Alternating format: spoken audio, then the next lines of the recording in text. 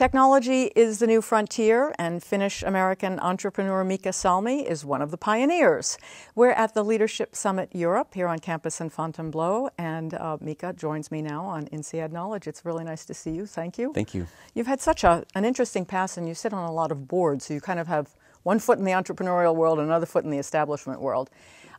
Your last big establishment role was with MTV as president of Global Digital Media.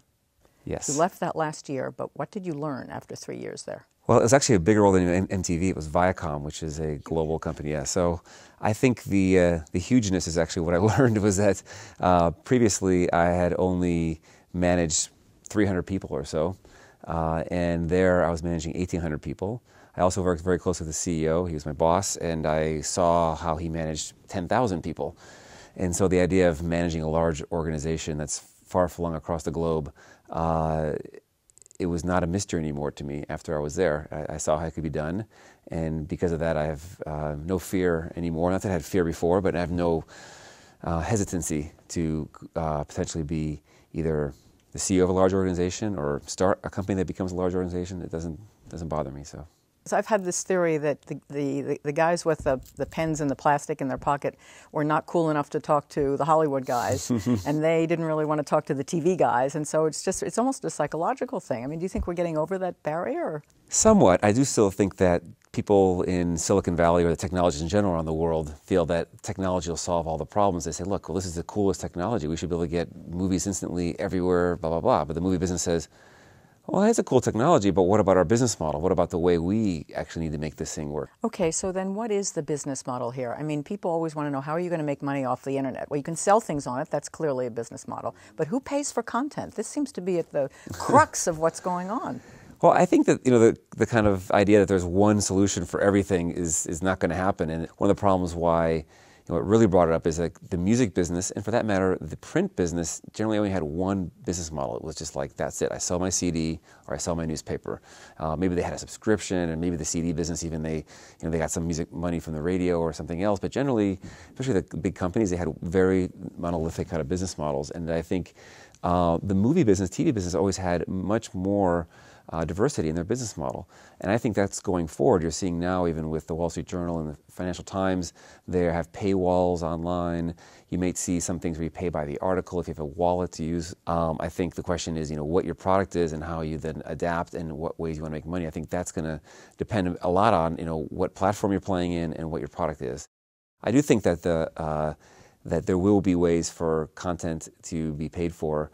There's also going to be pressure for content because there's going to be so many new types of content and new creators of content out there that, in the past you might have said, well, it's just not high quality, people aren't interested in it and everything else. But that is all getting better and better and better.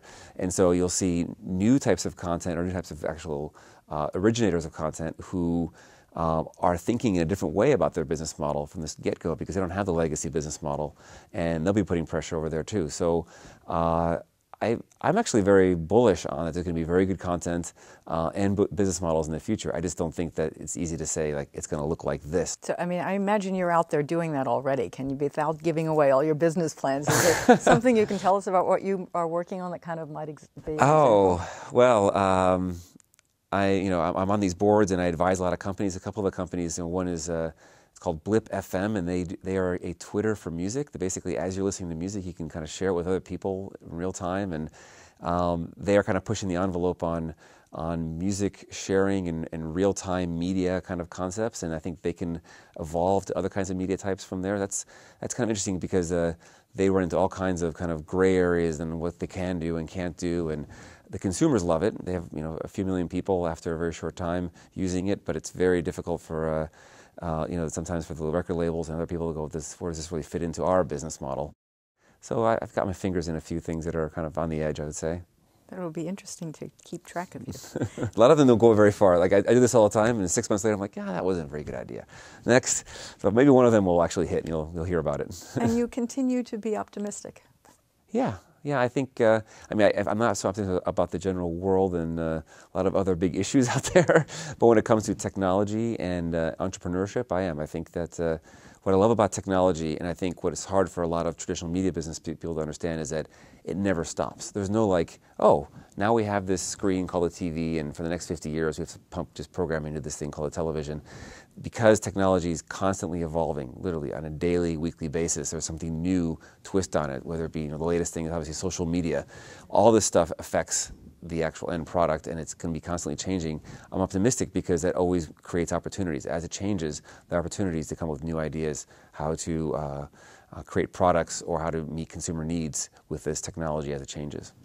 How did INSEAD help you to stay on top of all this technology, or what did you learn here? The most important thing for me at INSEAD was that I managed to find my focus and clarity on what I wanted to do. I wasn't sure when I came here. I'd been kind of part an entrepreneur. I'd started some small businesses. I had been in the music business. I had worked for big companies. I was like, what do I want to do? And I honestly, and this is pretty embarrassing, but I thought, well, maybe I'll look at finance or consulting or something. And within the first few months of INSEAD, I thought, you know what? I don't think that's going to be for me. I'm going to have to just follow my own path again. And I had literally, I think, had one interview while I was at INSEAD. No companies want to interview me. So I just knew I had to follow my own path. And I think that's what INSEAD gave me, was the confidence to say, you know what? It's okay for me to follow my own path. I don't have to kind of go on the kind of normal road. And I'd say that's basically what I've done. Thank you very much. Thank you for sharing all this with us on INSEAD Knowledge.